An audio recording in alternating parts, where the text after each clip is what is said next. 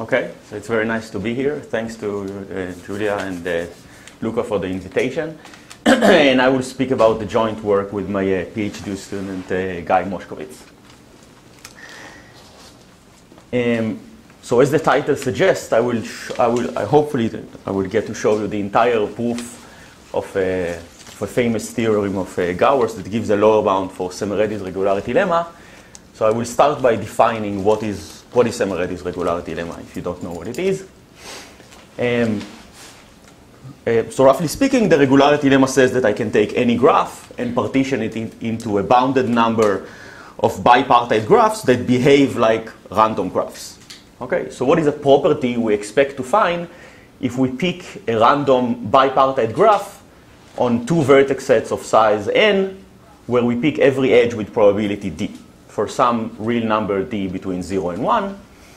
So throughout the talk, I will use d of x and y, where x and y are two sets of vertices, to be the density in a graph G between two vertex sets between x and y, meaning the number of edges with one vertex in x and one vertex in y divided by the size of x times the size of y.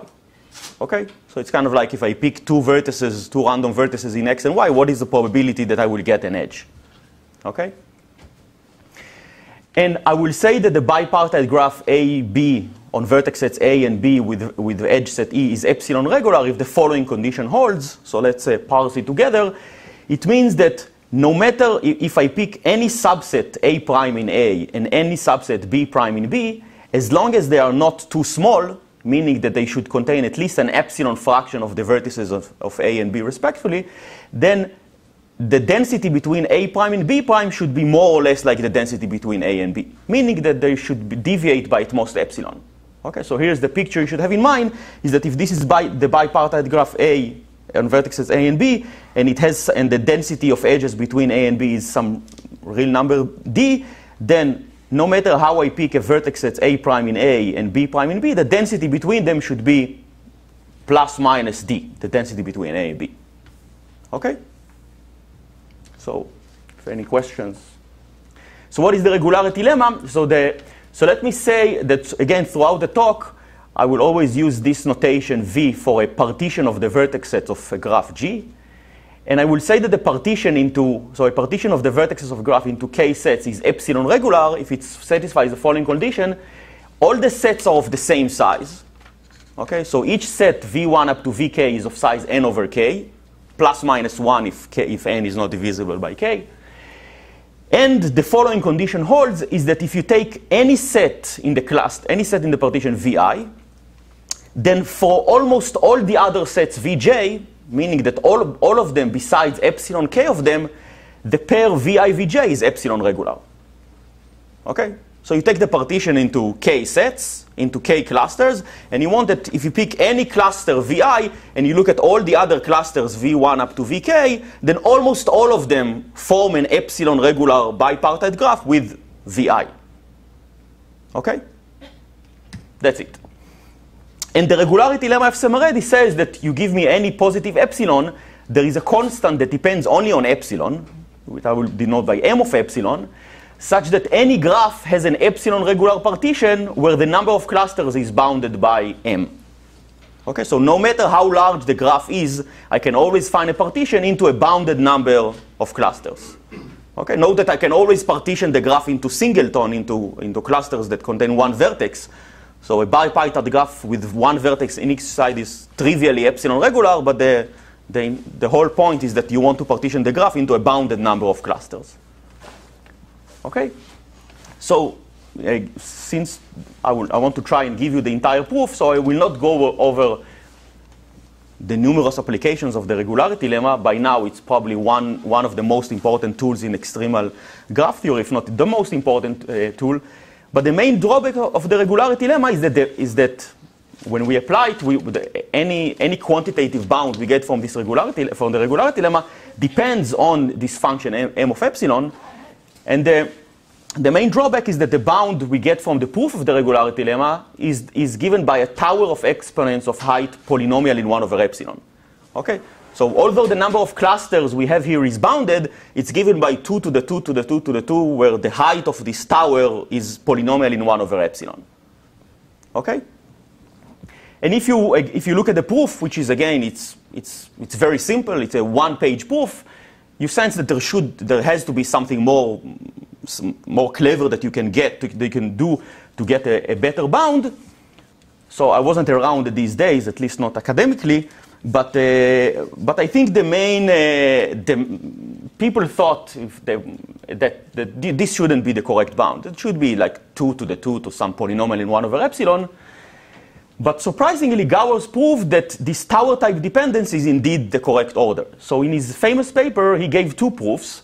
So the first proof showed that m of epsilon indeed grows like a tower function of 1 over epsilon, but only tower of height logarithmic in 1 over epsilon, which already meant that any application of the regularity lemma is only of theoretical nature.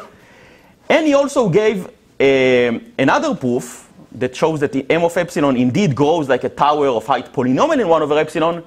But this proof is extremely long and complicated to the point that I have to admit that I never managed even to get through the definition of the graph. I just heard that Julia managed to do this, or a student, or both of them together. But this is, so everything I'm going to say is only about the short proof, which is one of my all-time favorite proofs. It's really an ingenious argument.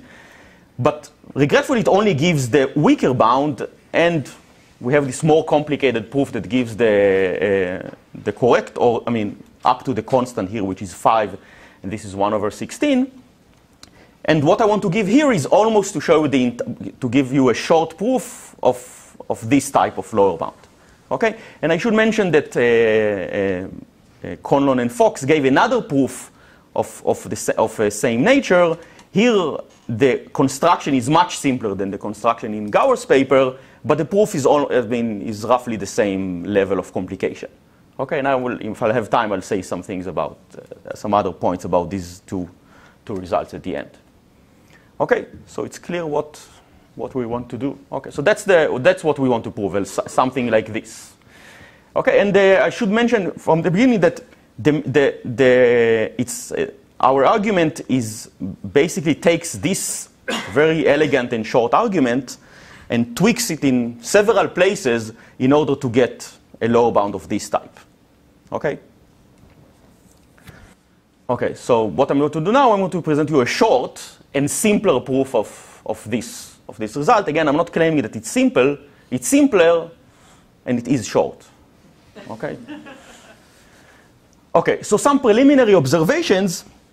So you can think of a graph as taking a complete graph and assigning weights to the edges where an edge gets weight 1 and a non-edge gets weight 0. Right?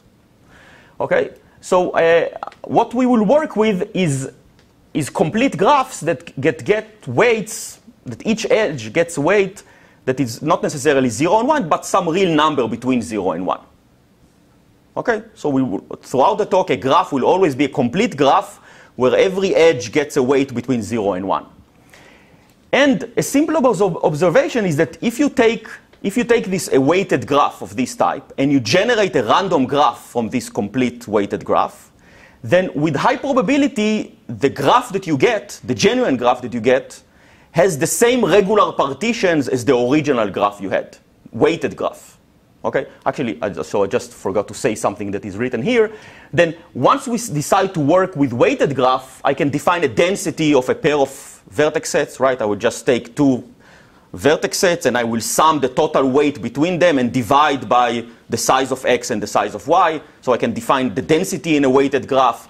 I can define what it means to be epsilon regular in a weighted graph. Then I can define what it means for a partition to be epsilon regular in a weighted graph, right? All the definitions carry over very naturally to weighted graphs as well. Okay?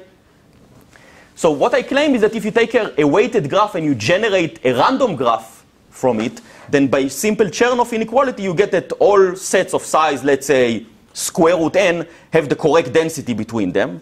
And therefore, if you have a regular partition in one graph with high probability, it will be a regular partition also in the other graph. Okay? So what we get from this observation, and even if you don't believe this observation, which is very simple, then what we need to prove, and this is what we do, is to show the following, is that for every positive epsilon, there is a weighted graph G, okay? Such that every epsilon regular partition of this weighted graph is of size tau 1 over square root epsilon. Okay? So that's what we do. So that's what I will try to describe in the rest of the talk. Okay, so any questions up to now? So it's clear what I mean by this weighted graph. Okay, it's just a complete graph, and I assign every edge some real number between 0 and 1. So okay? Generating a random graph is simply mean taking an edge with probability equal to its weight. Exactly, yes. Yeah, so I put an edge with a probability given by the number that is written on this edge. Okay, so there is only one ingredient which I will not prove, and it is the following lemma. So I will parse it slowly. So what the lemma says is the following, is that suppose I have a positive integer small m, and I have capital M, which is exponential in small m. Then I can construct m partitions of a universe of size capital M. So I will denote these partitions by A1, B1 up to A and Bm. Okay? Such that the following two conditions are satisfied. So the first condition is very simple, is that each of the partitions breaks the universe into two sets of equal size, capital M over 2. Okay? Okay, the most substantial condition is the following, is that if you take any m-dimensional vector, lambda 1 up to lambda m, such that we think of this vector lambda as like a distribution. Okay, and what do we want from this vector to satisfy? So of course, each of its entries is non-negative, the sum of the entries is 1, and it's a non-trivial distribution, meaning that all the entries are bounded away from 1. How much bounded away? By, let's say, 1 minus 8 delta for some real number delta. Okay? So again, I have this sequence of partitions, as the name suggests, they are quasi-random partitions, so we think that they are kind of break the universe of size m randomly. Okay? And what you want is that if you take any vector that is not trivial, then I will be able to find m over 6 bipartitions, so 1/6 of these partitions will satisfy the following condition, is that if you sum the entries of the vector that belong to AI to one side of the partition, and you will sum the entries of this vector that belong to the other part of the partition into BI, both of them will be non-negligible. Each one of them will have measure at least delta. Okay? So again, of course, you will not be able to do this if the vector had one entry, which is 1, right? But as long as I guarantee to you that all the entries are bounded away from 1, then I claim that I can find such a sequence of partition such that I will be able to find many bipartitions, AI, BI, that break this vector non-trivially. And the important thing is that this should happen for every vector lambda. Okay? Okay, so we will take this lemma as a fact. Is it just a random set? Yeah. So we take the construction just to take random partitions, and then say that with high probability they are more or less balanced, and then say that once they are balanced, then they satisfy this condition. Okay. So now we are ready to describe. So in the next 2 slides, I will describe what is the graph that is hard for the regularity lemma, meaning that every regular partition of this graph must be very large. And then I will try to finish the proof and show you why this is indeed the case. Okay? Okay, so even if I will not say so, then I will assume that epsilon, the input to the regularity lemma or this construction, is smaller than some absolute constant, and that n, the number of vertices, is large as a function of epsilon. Okay? Okay, so now I need to define this graph. So I take a set of n vertices, and I define a sequence of partitions x0, x1, and so on as follows. So x0 is the entire vertex set of the graph. Okay, I should stress, now I'm just defining a partition of the vertices. I'm not saying anything about the graph itself. Okay, so you just think of a collection of n vertices, and I'm now just chopping this set of vertices. So x0, the first partition, is the trivial partition into one big cluster. And once I defined x sub r, then x sub r plus 1 is obtained from xr by taking each of the clusters of xr and breaking it into exponentially many subclusters. How exponentially? 2 to the size of to the number of clusters in the previous partition over 100, let's say. Okay? And you should observe that this is exactly the same function that I had in the previous slide, right? About this quasi-random partitions, right? I mean, I said that I can, if I have capital M is 2 to the small m over 100. Okay, so this is the same thing that I have here. Okay? So, of course, we have that the number of clusters in the first partition is just 1, and each partition has exponentially many more partitions than the previous one. So we get that the number of clusters in partition XR is a tower function of R, or let's say R over 2 or something like that. Okay? So this is just, I didn't say anything about the edges of this graph, or the weights on the edges of the graph, right? Okay, so now I'm going to define what is the graph, and I again remind you that I'm defining a weighted complete graph, not a usual graph where I have either an edge or a non-edge. Okay? And what I'm going to do, I'm going to define this graph using an iterative process. Okay, so meaning that I'm going to have 1 over square root epsilon many iterations. And in each iteration, I'm going to keep adding more and more weight to some of the edges of the graph. Okay?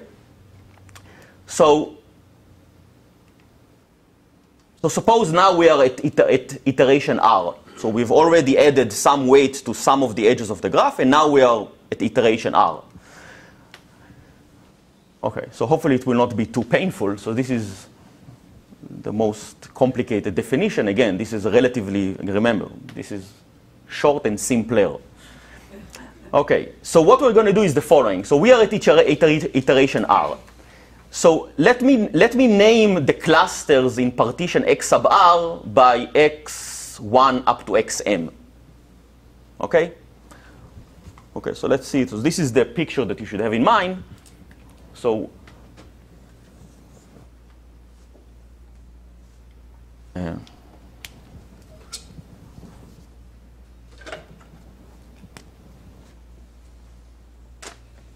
okay, so I'm naming the clusters of partition XR by x1 up to xm, and I'm naming the clusters of partition XR plus 1 using this scheme. Okay, so let me remind you how did we define this sequence of partitions in the previous slide, is that we took every cluster of XR and we broke it into exponentially many smaller clusters, right? So if you want, if we take if this is a cluster xi in partition, so this is xi that belongs to x sub r, and this is xj, then remember that each of these clusters, what we did is we broke them into many subclusters. Okay, and what I want you to think about is that, so for example, these x sub 1 up to x sub m. The union of these clusters is this cluster, okay? And the union of these clusters is this cluster, okay? So what we have here is, let's say here we have xi1 up to xi m. Okay, so we have capital M many small clusters inside each of the clusters of XR. Okay?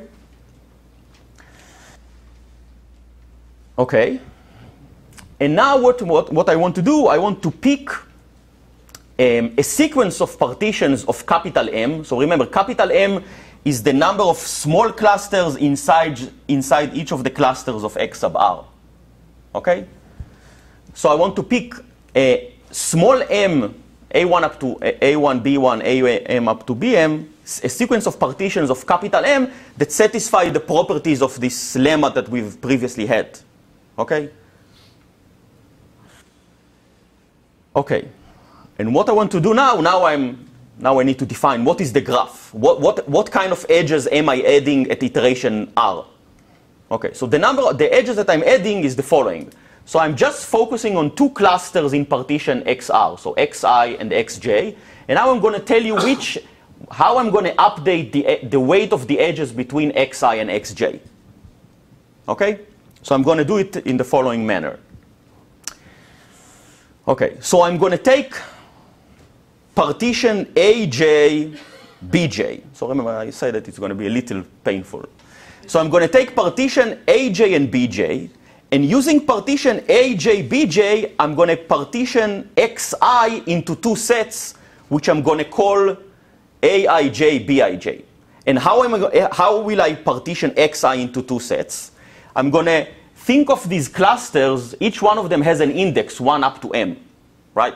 So, and remember that each one of these partitions, Ai, Bi, or Aj, Bj, partitions capital M into two sets, right? So just take this partition Aj, Bj and use it and break Xi into two sets, Aij and Bij. Okay? So again, so Aj, Bj is a partition of capital M into two sets.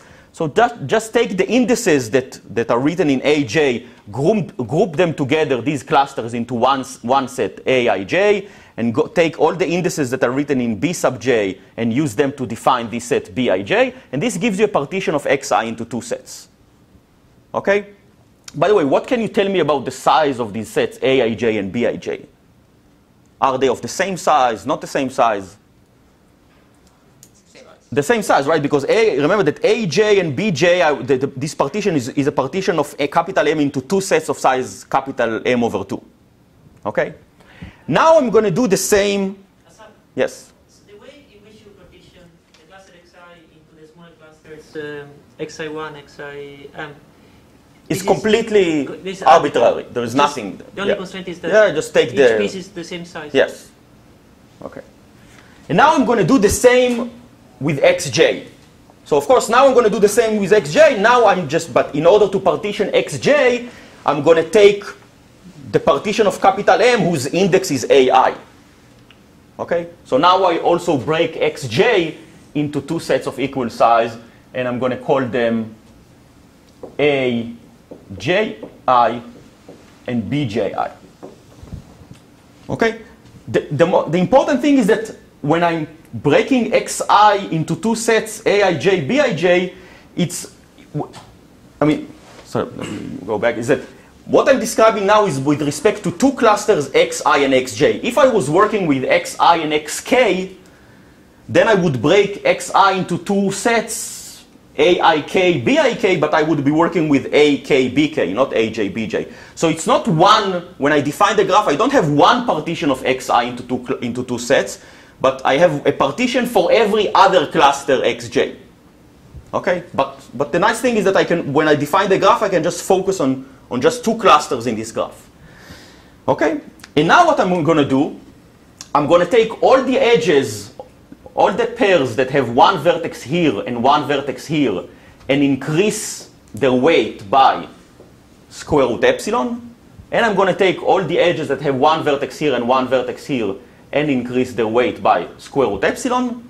And I'm not going to do this with respect to edges that are these cross edges. Okay? So that's it. That's the whole definition of the graph. And note that because I'm doing this only 1 over square root epsilon many times, then the weight of an edge is always between 0 and 1. Okay? And if you want to think what is the intuition behind this construction, is that what I want to do, I want to make sure that if an adversary, let's say, comes and he wants to take my graph and find the regular partition of this graph, then he cannot use these partitions, x1 or x2 and so on, as regular partitions, right? Because if he would take xi to be a cluster and xj to be a cluster, then because I added the weight, I increased the weight between, let's say, these two parts, then this bipartite graph is no longer epsilon regular, right? Because you have some density between them, and then I suddenly come and I increase the density between half of the vertices here and half of the vertices here by square root epsilon. which is much more than epsilon. Okay? Okay, so again, so the intuition that we keep in mind is that iteration R, what I'm doing in iteration R, I'm preventing X sub R from being an epsilon regular partition of the graph. Okay? Okay, now let's go back to this definition, to the definition of the graph, and if you, again, you think about it for a second, you'll see that if you disregard what happens at iteration, you take two clusters xi and xj in xr, okay? And suppose I do not perform iterations r plus 1 and so on. I stop after iterations after r minus 1 iterations. Then if you look at this bipartite graph, it's a completely uniform bipartite graph, meaning all the edges between xi and xj have exactly the same weight written on them. Okay? Only in iteration r, suddenly I introduce some discrepancy between two subsets in xi and xj. Okay? And of course, what can happen, I mean, and this is the main difference between our proof and the proof and the proof in Gowers' paper, is that observe that even if I introduce this discrepancy in iteration R, the later iteration can somehow cancel this discrepancy, right? Because I'm not stopping after iteration R. When I'm performing iterations R plus 1 and so on, I keep adding more and more weight to the graph. And theoretically, it can be that somehow the density between these two parts will increase by more than the density between these two parts, and everything will suddenly cancel. Okay? Which will not happen, but that's what we need to prove. Okay?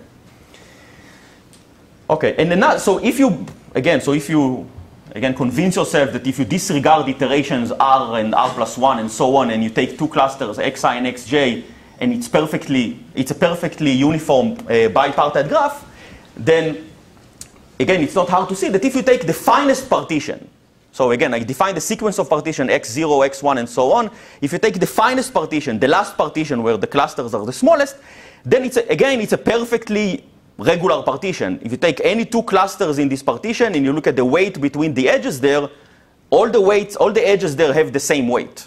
Okay? So again, the finest partition is a perfectly regular partition of the graph.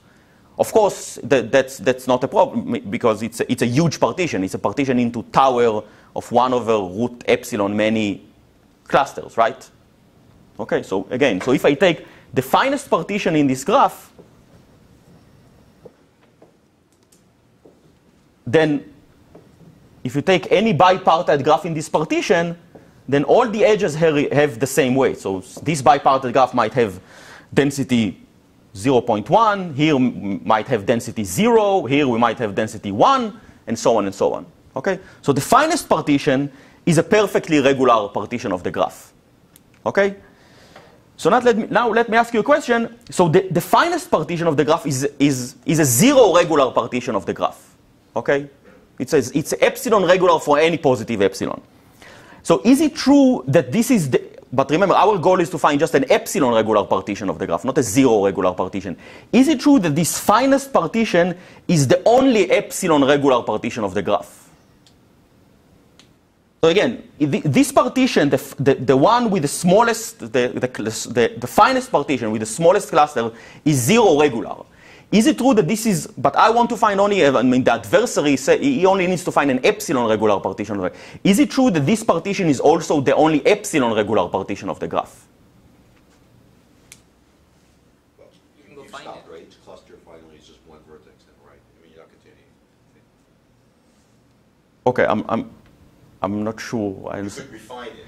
Yes, yeah, up to, of course, yeah, but without refining. If you refine it, this is true. But observe that if I take one vertex from this cluster and I move it to another cluster and I exchange them, this will, if the partition is zero regular, if I switch two vertices, of course it will stay an epsilon regular partition because it will not affect the densities by much, right? Or more generally, if I move around an epsilon fraction of the vertices, or let's say epsilon square fraction of the vertices or something like that, the partition will stay epsilon regular because, okay? And this is what we're going to show, actually. That the only way to get an epsilon regular partition is to take this finest partition and possibly move around some vertices of the graph. Okay? Okay.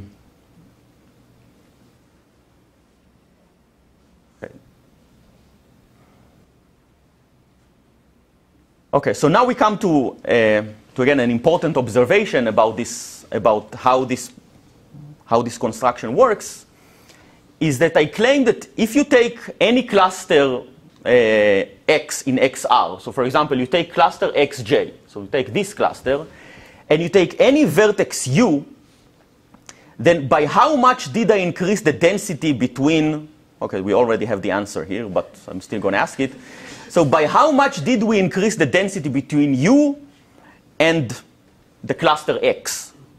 Here it's, I call it XJ. Okay, so I take a vertex here. Let's delete this. Okay, and so I take so I take this entire cluster XJ and some vertex here, so vertex U. And the question is then, by how much did I increase the density between U and the entire cluster Xj? Okay, so remember that what did I do? I broke Xj into two sets of equal size. I broke Xi into two sets of equal size. And then I added added half of the edges, I increased the density by square root epsilon, right? So this means that no matter what U is, the total increase in the density is going to be half square root epsilon, right? I mean, it's very important, again, that the cluster that I break Xj into two sets of equal size. And since this is true for any vertex U, then this will be also true for any collection of vertices, capital U. Okay? This is true only for all vertices outside of X, right? Again, what? So this is not true if U is in X, no? It actually doesn't really matter. I mean, it is true because I'm going to, the construction is actually, I'm going to do it for when Xi equals Xj. Oh, okay, I'm actually doing for any I and j that are not necessarily distinct. Okay, so more generally, if I take any cluster X and I take any set of vertices U, then the total density, the total increase in the density between U and X in iterations R plus 1, and so on until the n is given by this expression. Which is not very, I mean, it's not very important what is this expression. Is just, I mean, if it's here, then let me explain. It's just the number of iterations that I have after iteration R times 1/2 square root epsilon. The important thing is that the total increase in the density is independent of what this cluster X is and what the set of vertices U is. Okay?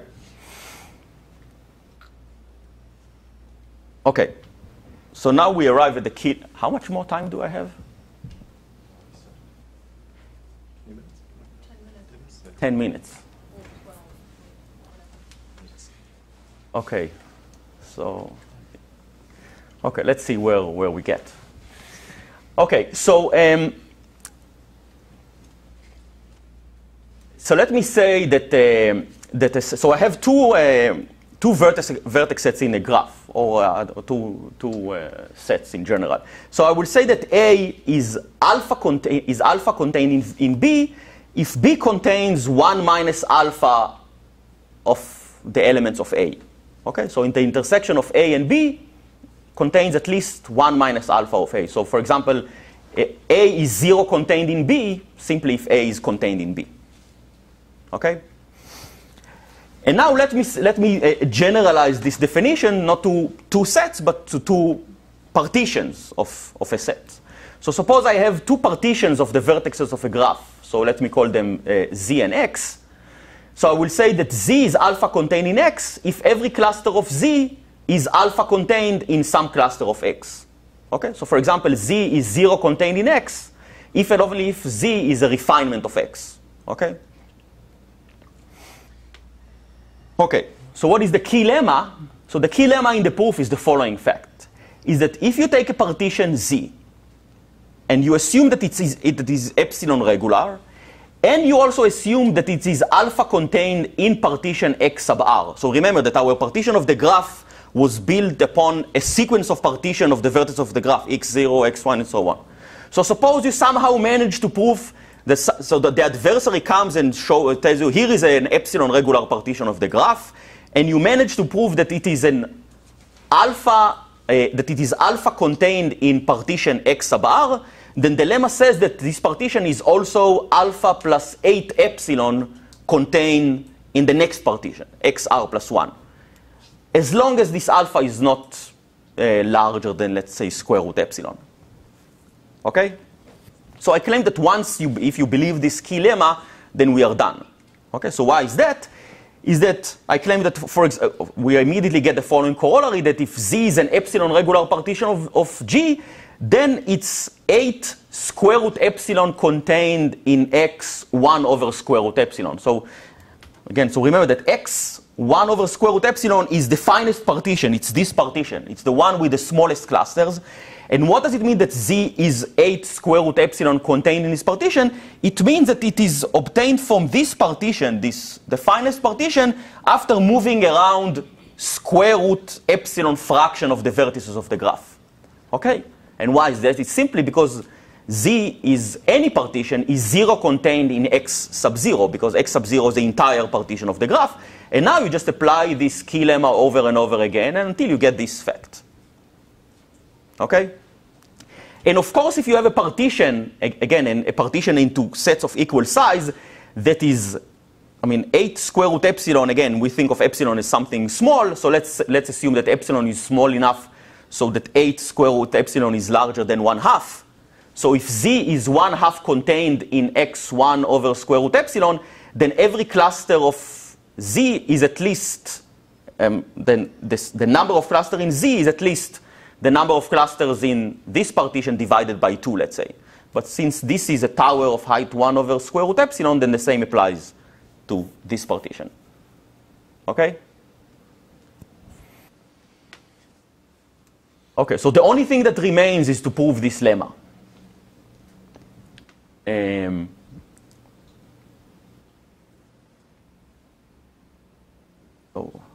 have 10 minutes. Okay, so you should keep in mind this definition of what it means for A to be alpha contained in B and what it means for a partition to be alpha contained in another partition. And this is the key lemma that we want to prove, right? Okay, so we just, what is the obvious thing we should do? So somebody comes and tells us that here we have a partition Z that is alpha contained in X sub R, but is not alpha plus 8 epsilon contains in the next partition, XR plus 1. So what does it mean? It means that there is a rogue cluster, let's call it Z sub 0. So Z sub 0 is alpha contained in some cluster Xi, in X sub R, right? Because the assumption of the lemma is that partition Z is alpha contained in X sub R, right? So every cluster of Z is alpha contained in some cluster of X sub R, but it happens that it's not alpha plus 8 epsilon contained in any of the smaller clusters of XR plus 1. So again, so our Z0 is alpha contained in this Xi, but it's not alpha plus 8 epsilon contained in any of these smaller clusters. Right? This is what, so now what we need to show, we need to find epsilon k cluster other sets of Z such that Z0 and Z is not epsilon regular, right? Because that's what it means to be not epsilon regular. We need to find one cluster that is not epsilon regular with many other clusters in the partition, right? Okay. Okay, so I first claim the following, that so remember that we assume that Z0 is a cluster that lives inside Xi. So this is Z0. It lives here, right? And the assumption that it is alpha contained in Xi, but it is not alpha plus 8 epsilon contained in any of these clusters. Okay? Then I claim that, remember that we have these partitions that when I define the graph in iteration R, I had these many ways of breaking Xi into two sets, Aij, Bij, right? Then I claim that M over 6, okay, so let me again say what I'm trying to say here. So we have partition Xi, which is a cluster in partition X sub R. And then I have many other clusters in XR. So Xj is just a representative, one of the other clusters. Okay? And remember that in X the number of clusters in XR, so the size of XR,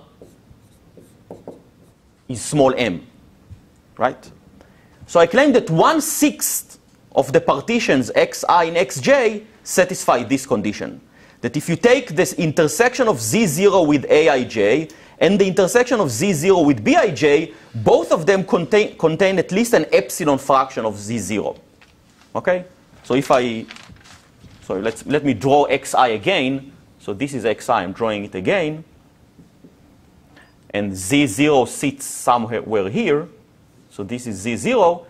Then remember that for every other cluster xj, I broke xi into two subsets of equal size, aij and bij.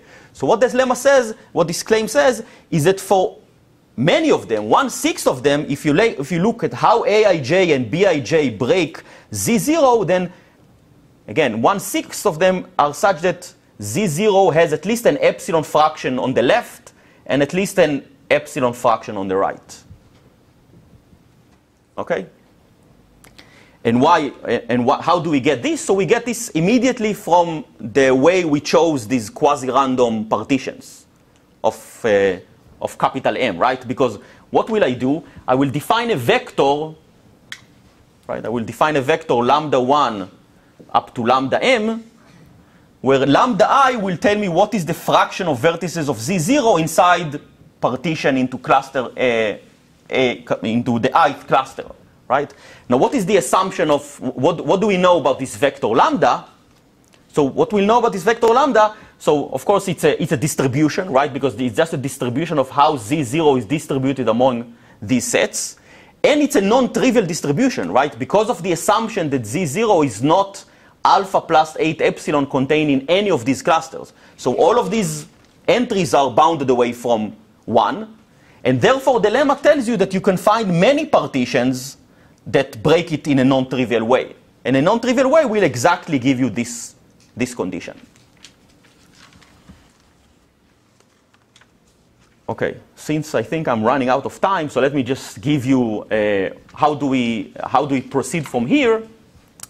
Then the main idea of the rest of the proof, and this is, let me tell you just what is the main difference between our argument and the proof in Gowers' paper, is that after we do another step, then what we end up with is the following situation, is that, again, so we have z0 that lives here inside xi, and we have this cluster xj, okay?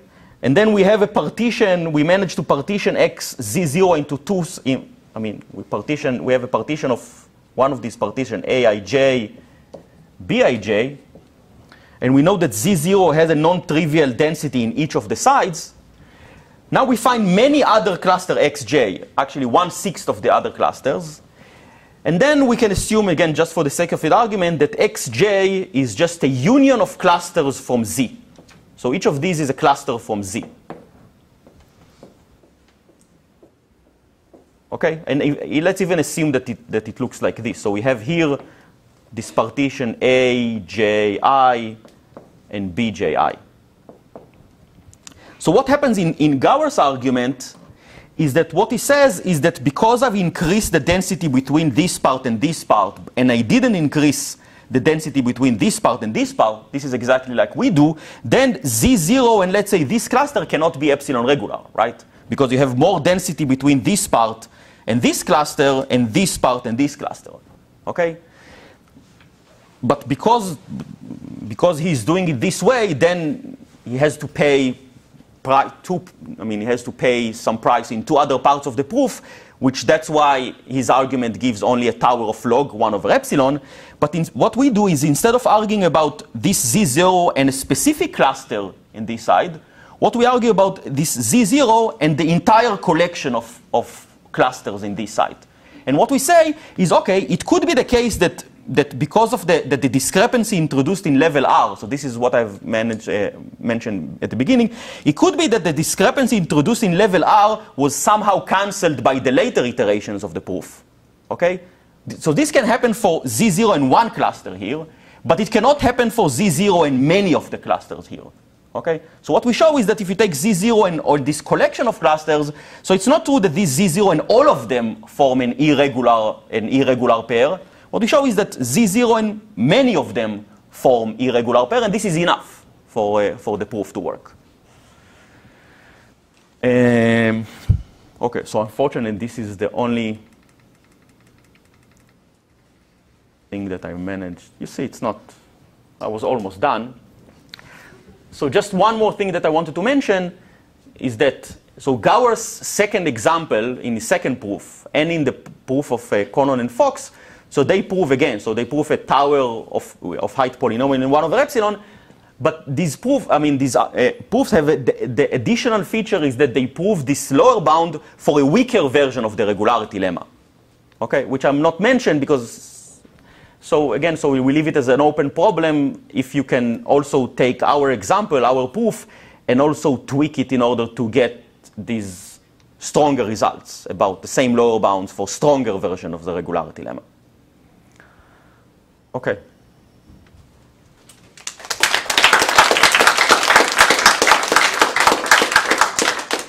We now have half an hour for discussion.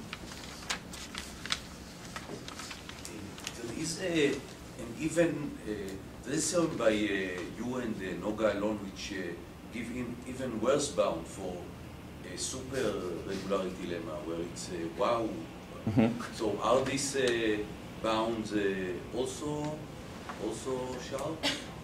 And so are there examples showing that for that theorem it's also, you cannot improve it? So, I mean, you talk about the strong regularity lemma. Yeah, so the original proof was like an iterated tower, so a Wowzer type. Yeah, so we know that this is Wowzer is actually the truth for the strong regularity lemma. And do you have stronger and stronger with higher and higher function? I'm not sure you get anything from iterating the strong regularity lemma again. So it's This is the end of the one. Well, if you've got hypergraphs, then you get the Acton hierarchy, right? I mean, right. So this is yeah. So yeah, I don't know how to prove Ackermann for the hypergraph regularity lemma. lower bound. Lower bound. Sorry. Yeah. Yes. Yeah, you said that you could ensure that not too many of the partitions were bad. How does that go roughly? Okay. Just So what we say is that okay. So we take this again. So for the sake of the argument, suppose AJI is just a disjoint union of set Z. Okay. So what we say is that you assume that there are not many bad pairs. That there are not a lot of. Let's take it offline. It will take me 2 minutes to explain this.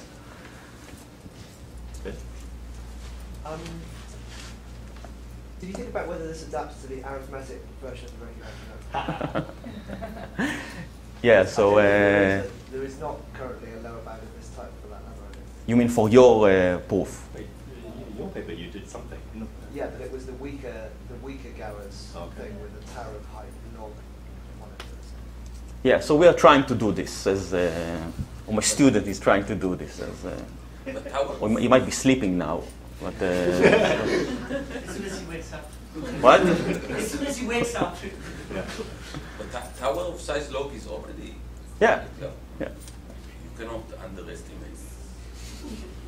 Since Ben is sitting behind you, then... Does your construction give any insight into the half-graph world of Menyeris and Shella?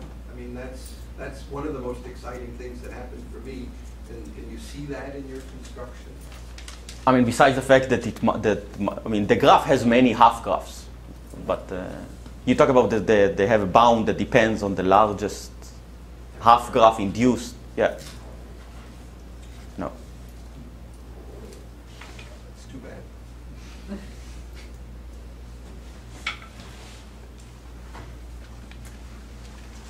Okay. Let's back this up again.